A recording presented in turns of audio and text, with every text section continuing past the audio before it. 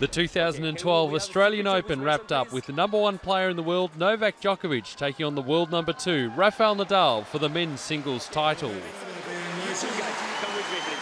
The head-to-head is in the Spaniards' favour, 16-13, but last year the pair met 6 times in finals, with Djokovic winning each one. Nadal was looking to make a statement early. Nadal striking first, breaking the Djokovic serve to go 3-2 up. Djokovic got his opportunity to break back not long after, levelling the opening set at 4-all.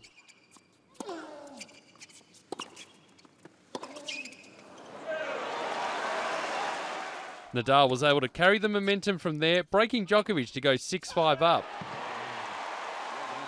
Despite Djokovic saving a couple of set points, Nadal was able to serve out the opening set 7-5. The second set was following a similar pattern to the first, with some long rallies keeping the crowd on the edge of its seat.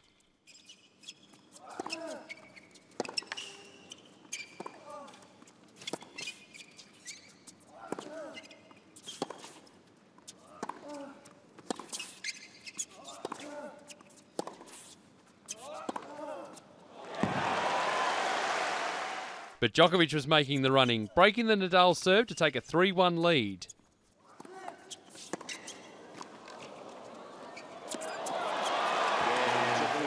The Serbian was racing away with the set, getting out to a 5-2 lead and having a set point, which Nadal saved, and he continued to pile on the pressure. But Djokovic wasn't going to be denied, breaking the Nadal serve again to level the match at 1-all.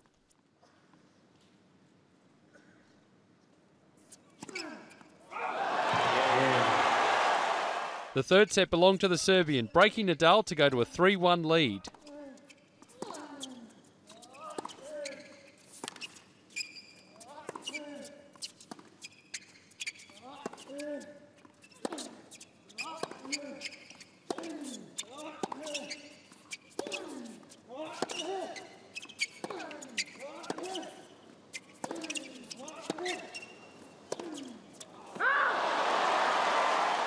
It was a dominant display from the world #1, breaking again to take the set 6-2.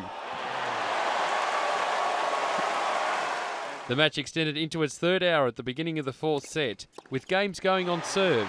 The best chance of a break was Djokovic at 4-3, but Nadal saved 3 break points and was able to level at 4-all. Just after that game, the heavens opened and play was delayed while the court was cleaned up. Djokovic wasn't affected, holding serve with one of the shots of the match.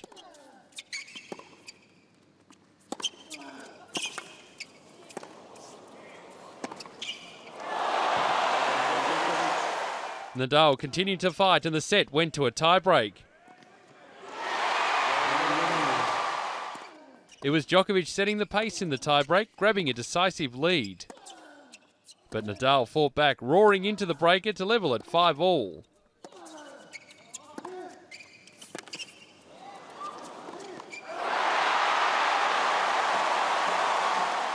The Spaniard levelling the match at 2-all.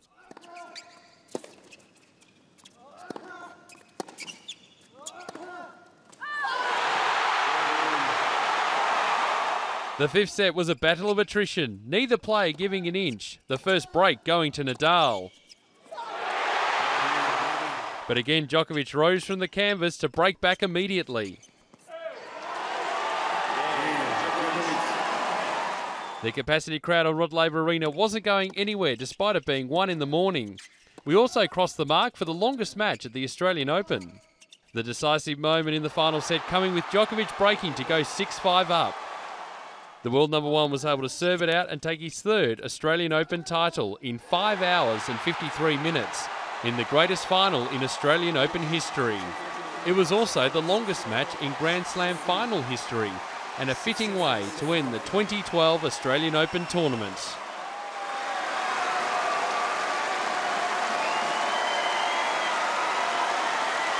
Here's the